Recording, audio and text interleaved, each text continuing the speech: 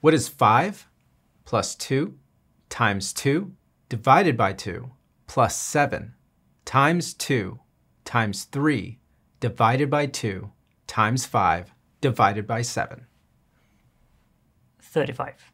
What are we doing? We're doing arithmetic, and so is my phone. But that's not the only thing doing arithmetic. We can do it in Webflow too. I'm constantly adding and subtracting pixels, rems, ems, percentages right in the style panel. If I want to subtract 80 pixels from this 210 pixels, could I do it all in my head? Of course I can, but I'm very busy. So I can just type it right into the input field and press return, and it's done for me. And it's not just adding and subtracting. What if I had to mix arithmetic? What if I want to take 130, multiply it by 2, and add 10? Press return, and it's done for me. All of this follows P.E.M.D.A.S.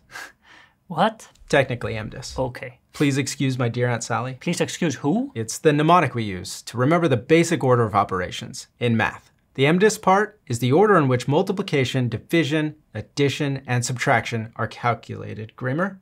Sorry, I fell asleep somewhere around mnemonic. And that's arithmetic in the Webflow Designer.